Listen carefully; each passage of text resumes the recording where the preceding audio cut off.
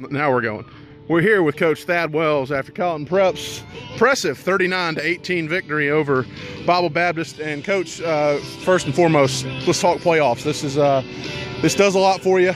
You needed to win this game, and what does this do for you going into postseason? We talked to the boys since Monday of this week, saying it's playoffs now for us. It's, we have that win or go home attitude.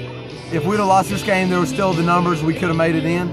But winning this game just sets us up. Now there's still a chance though that if we don't get a win next week, we're out. So the boys know that if you want to just take care of business yourself, let's win, and then we control our own destiny. And that's what our take is right now. Coach, second week in a row here.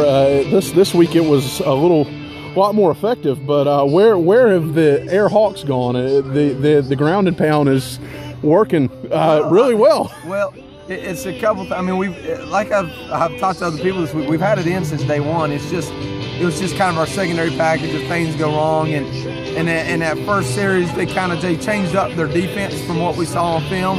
And we knew we had man-to-man, so we just decided to see if we can't outflank them with our toss and run Brian there up the middle, and it just worked. So we just stuck with it until and then we came back to spread and got that touchdown before the half. And then we'll see that we're spread, and we're also we'll do this our what we call diamond. I mean, for us, anyways.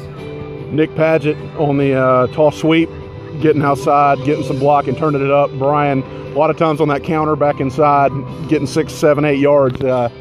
Real great effort by those guys and your offensive line tonight. Well, I'm proud of definitely, having Will Carter, such a great person, great athlete out on offense. We just decided to let's just use him on defense as much as we can this week. Nick stepped up, ran the ball very effectively. And our line, we challenged the line knowing that, we made some changes on the line. Not necessarily with people, but they stepped up, they played hard. I thought first time we played 4 quarters of, continue to pound, and our line enjoyed it. Well, any lineman's going to enjoy a run-based offense. That way they don't have to think so much as they just get to hit people.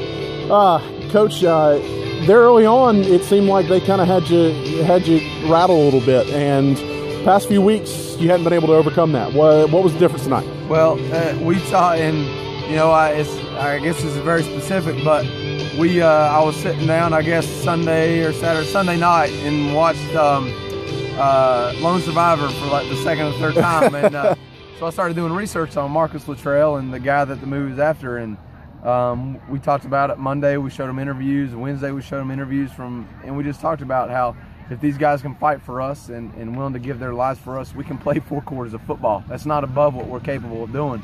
So that was our message, and we went back to what they love to say, no surrender, and we said no matter what, we're not out of the fight, just as those guys would have said.